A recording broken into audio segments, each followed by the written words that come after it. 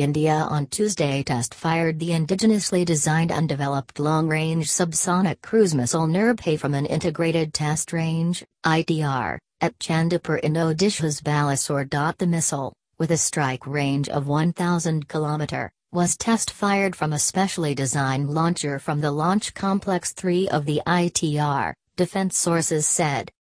The cruise missile is expected to supplement the Indo-Russian joint venture supersonic cruise missile BrahMos, which can carry warheads up to 290 km. The Defense Research and Development Organization, DRDO, sources said the Nirbhay missile test was successful.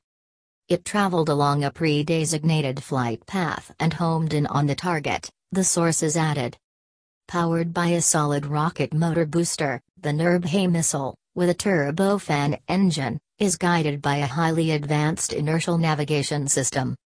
Capable of carrying 24 kinds of war weapons, the missile is able to target multiple places simultaneously. It was the fifth launch of the missile in the last 5 years. Out of the last 4, 3 had failed in past years. The missile had achieved success during the second test in 2014. The maiden test flight of Nirbhay was held on 12 March, 2013.